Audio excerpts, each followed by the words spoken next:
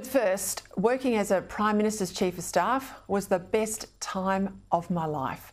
The best job I've ever had and am likely to ever had.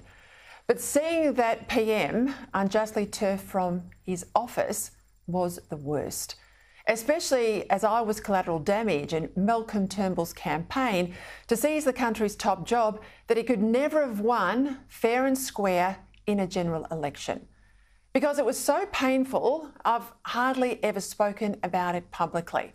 Now, sure, I talk about politics and policy every night here with you, but not this. However, as I watched the ABC's Nemesis program on Monday night, it all came back.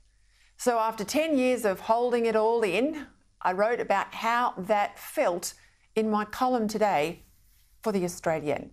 As I wrote, partly traumatic was reliving the trauma, but also cathartic in a way to see the anti-Abbott plotters finally exposed for what they were and still are. And I want to share with you some of that response. You and my Sky News family, I want to talk to you tonight. Now, to its credit, the ABC largely let some of the key people tell their own story. Yes, the ABC still got to decide what they put to air and what ended up on the cutting room floor, but no one put the words into the mouths of these MPs. And it's their words on Monday night that condemned them and helped Australians outside of politics see what I saw inside it at its grubby, tawdry worst. Apparently, both Turnbull and Scott Morrison each gave some 8 hours of reflections and responses to the ABC.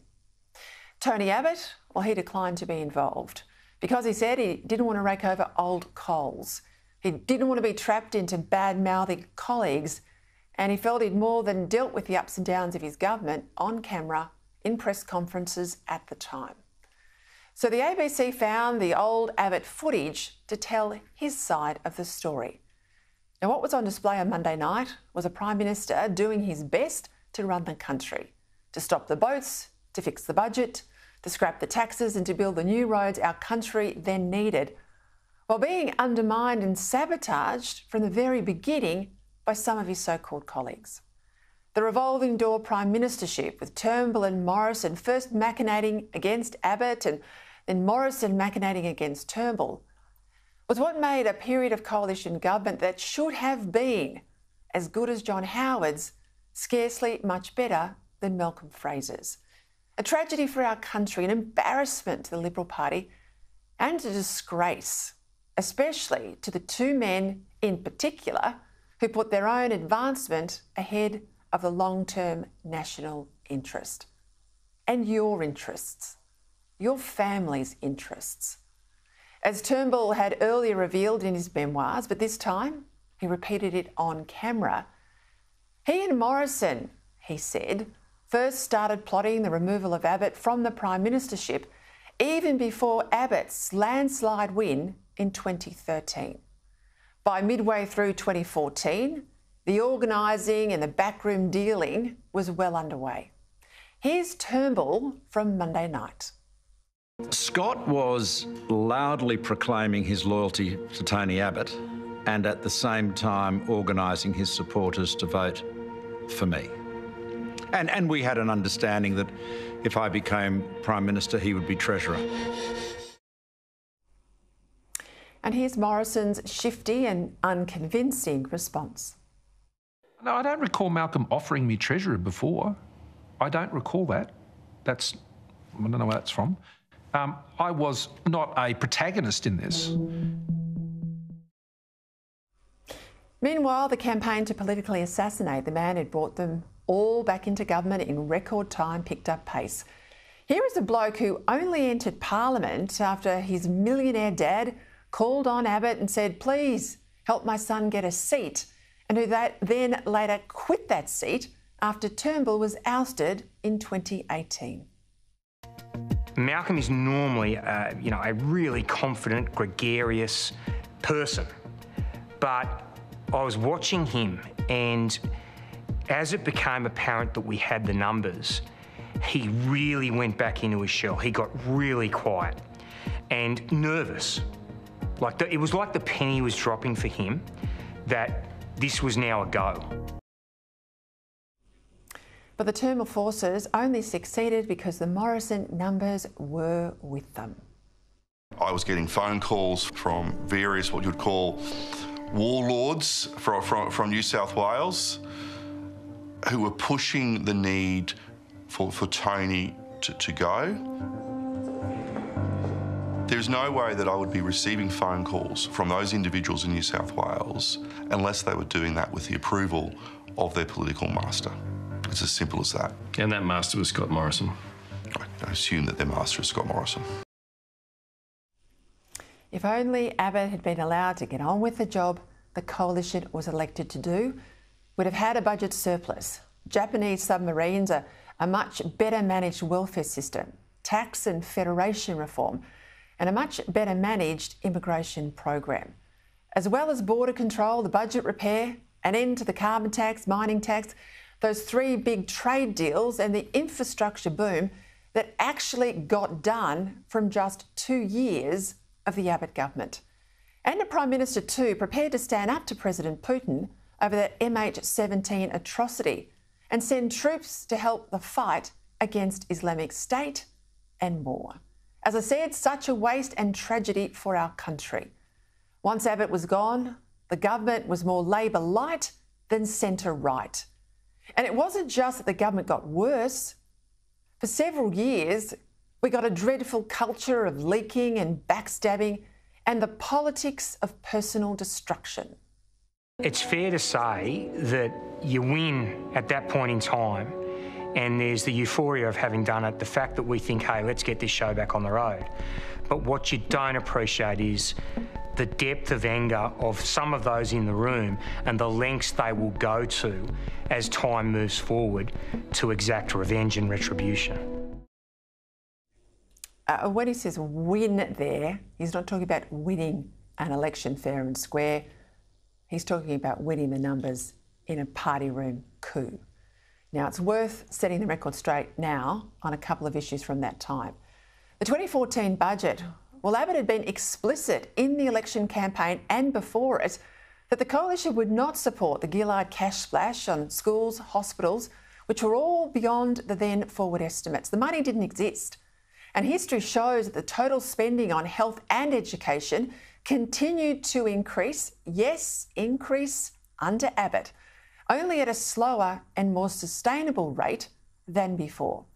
Abbott was just following the Hawke government precedent in seeking a modest co-payment on GP visits and extending an earlier Labor move to raise the pension age and to reduce the indexation rates for some social security benefits. Seeking to have school leavers learn or earn rather than just go on the dole was a worthy bid to break the something-for-nothing mindset that's so contrary to who we are as Australians. And there was nothing sneaky or underhand about how he handled same-sex marriage. Abbott always said that if it came up in the 2013 parliamentary term, it would be dealt with in the normal way by the coalition party room, which it was. Indeed, he specifically discussed putting the issue to a plebiscite with a key frontbencher, the same frontbencher, I might add, who subsequently claimed it was all a surprise to him.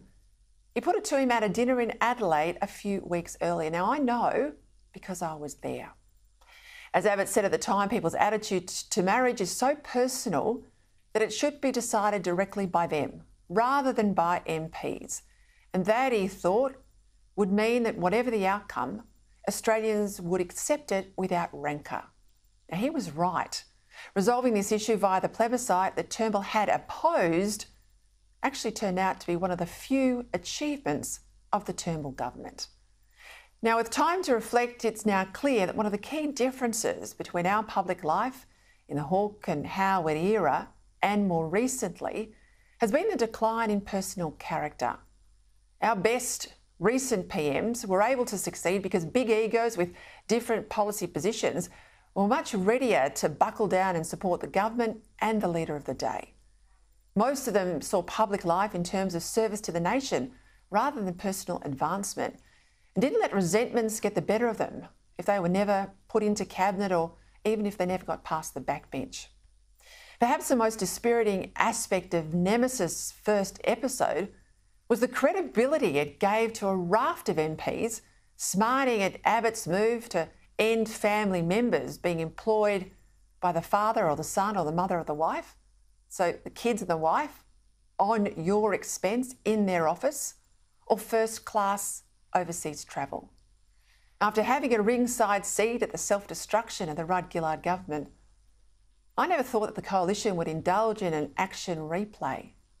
Now, I always knew Turnbull would try and come for Abbott one day, but I didn't think MPs would buy the carpetbagger spiel in the first term, especially after his patent failures as opposition leader.